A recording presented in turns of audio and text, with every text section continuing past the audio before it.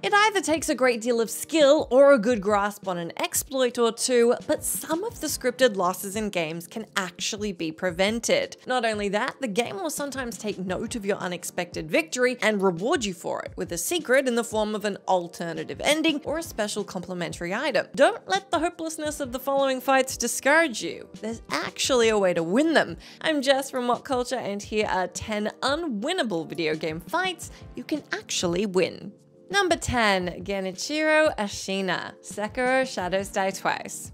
Genichiro Ashina is Sekiro's greatest swordsman and your character's main rival, who you fight multiple times throughout the game. Your first fight against Genichiro in the intro is what sets off Sekiro's story, as this is when Genichiro cuts off your hand and kidnaps the prince you've sworn to protect. The fight is incredibly difficult, which is why the developers expect you to lose it and build the plot around your defeat. This said, from a gameplay perspective, the duel can actually be won. It isn't scripted and works like a regular boss fight, so if you're skilled enough to go up against Genichiro without any items or upgrades, Ashina's general can be brought to his knees. Unfortunately, this doesn't alter the course of the story in any way. When Genichiro is defeated, the game fades to black and triggers a cutscene where a hidden ninja slices your hand off anyway, altering Genichiro's dialogue ever so slightly. Well, no one said your efforts and skills were going to be appreciated. We are talking about a From Software game after all, and those aren't really known for treating their player base fairly. Number 9. Shinra Army, Final Fantasy VII Crisis Core. Final Fantasy VII Crisis Core is the prequel to Final Fantasy VII, which casts some light on the incident at Nibelheim and the tragic fate of Cloud's friend and role model Zack Fair. In the game, you play as Zack, experiencing his life from his humble beginnings all the way to his downfall, where you're pitted against a battalion of Shinra troops and doomed to a certain death. The fight is meant to be unwinnable, since it's a turning point in Final Fantasy VII's story. The sheer volume of soldiers combined with their attacks can bring Zack down in just a few turns, except if he comes prepared. With enough grinding and stacking up on healing, it's possible to keep Zack alive and give him a fair chance at taking on the army of soldiers. Not only that, you can also wipe out all 1,000 of them, technically winning the encounter. Technically, we gotta say technically, because the following cutscene will still show Zack falling to the ground and dying. Well, it seems no matter how skilled you are, you can never win against scripted cutscenes. Number 8. Commander Zulk, Baldur's Gate 3.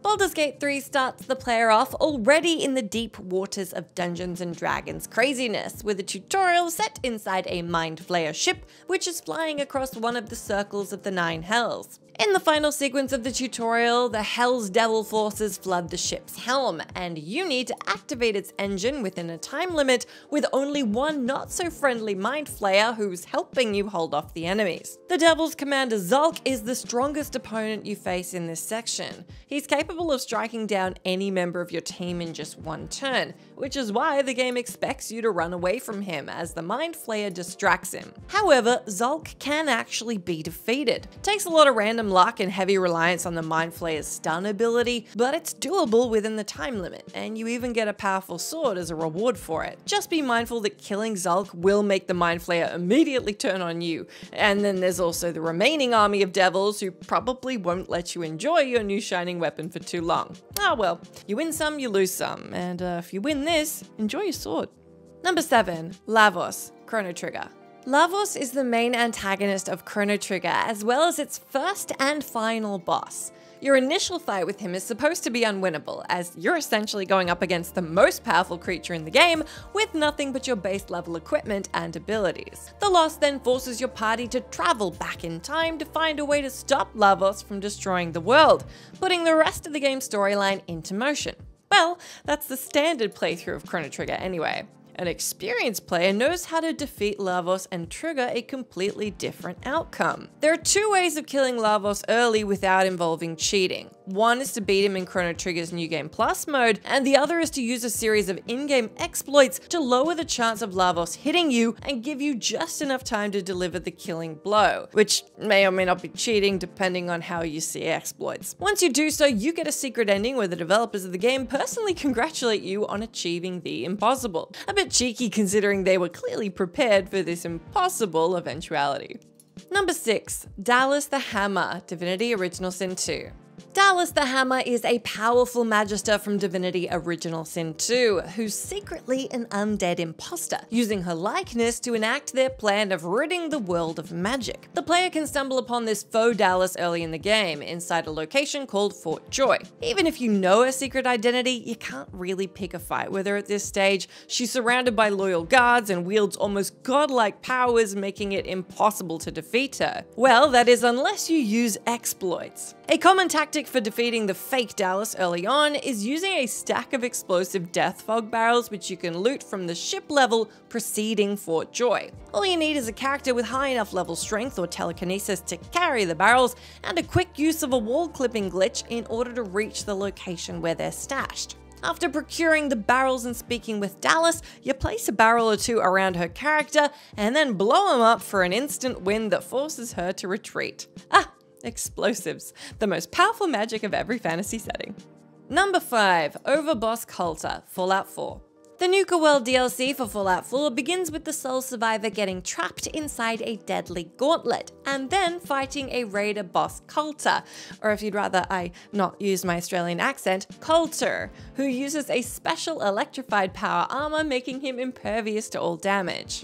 The way the game wants you to defeat Coulter, yes I've gone back, is by using a Thirst Zapper squirt gun that one of his lackeys left in the room leading to the Jewel Arena. The water breaks Coulter's electric defenses, stunning him and allowing you to deal damage. However, as it turns out, Coulter's invincibility isn't all it's cracked up to be. Though the game wants you to believe Coulter can't be defeated without the water gun, his armor has a secret threshold of damage it can withstand. If you have a weapon that can deal a lot of damage really fast, Coulter can be wounded even in his invincible stage. Of course, defeating him like this is an exploit, so you don't get anything extra from going the extra mile and never touching your free win squirt gun, other than the satisfaction of breaking the game, which, let's face it, is pretty good.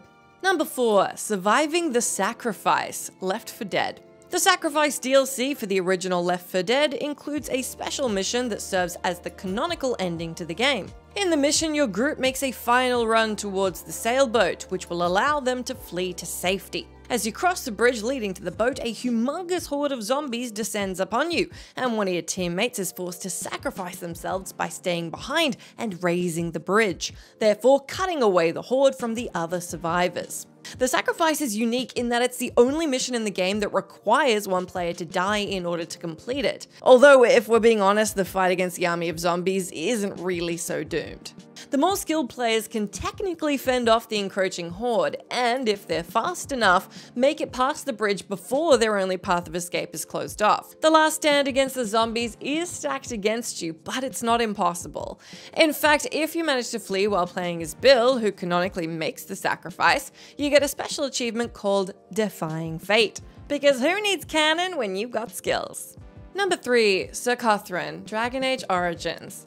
Dragon Age Origins is a brutal game where each encounter feels like a matter of life and death. Most boss fights in Origins can be classified as hard, but the one that even the developers would consider unwinnable is the encounter with Sir Cothran inside the Denerim Palace. Cothran appears right at the end of your rescue of Queen Honora, where she tries to arrest you for your crimes. She's accompanied by a squad of fully armored guards that surround your party, ensuring any fight that might occur will not end in your favor. The situation demands that you surrender to Cothran and let her deliver you to Fort Draken, prompting yet another rescue mission where you become the proverbial damsel in distress. However, if you don't feel like getting unjustly imprisoned, you can try to fight your way out. The battle with Cothran and her knights is one of the toughest encounters in the whole game, but it is doable with the proper crowd control and healing abilities. Beating Cothran allows you to skip the prison escape sequence entirely. Unfortunately though, it also means missing out on all the amazing banter between your companions as they work together to break you out. Number 2. Grafted Scion, Elden Ring.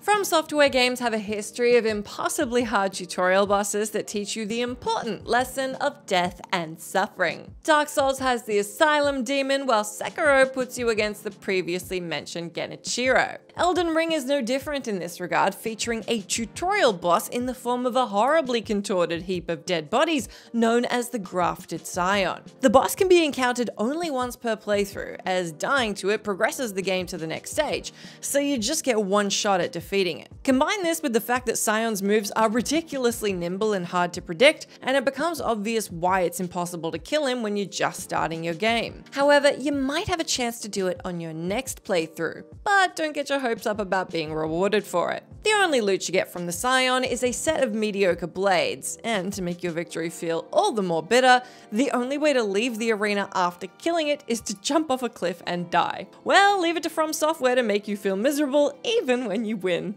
Number 1. Urizen, Devil May Cry 5.